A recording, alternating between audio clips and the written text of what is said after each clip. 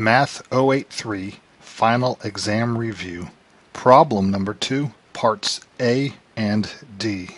We must find all numbers which make each rational expression undefined. We will do a little bit extra here and also write the domain of the expression. A rational expression is a fraction made up of a polynomial in the numerator and a polynomial in the denominator. So a rational expression is a polynomial divided by a polynomial. These expressions look like fractions, but they are not. They are undefined. Dividing by 0 is not defined in mathematics. So the question becomes, what value of x, when we plug it in, renders 0 in the denominator? We can typically solve that question algebraically. The denominator in part A is 7x minus 21. We set that equal to 0. Solve for x. We get x equals 3. This means that this expression is undefined for x equals 3.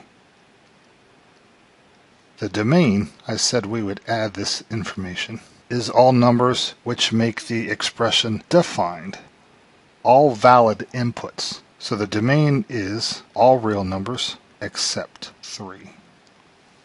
Let's look at part D. Same question. What numbers make this expression undefined? The answer would be the numbers that make the denominator equal to 0.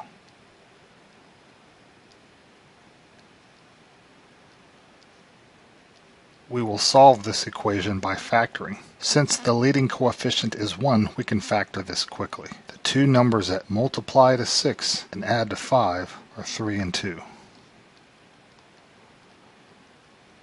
We get solutions x equals negative 3 and x equals negative 2. If you input either of those numbers in for x into this expression, you would get a 0 denominator. You would get an undefined expression. So therefore, our conclusion is that this expression is undefined for x equals negative 3 and x equals negative 2.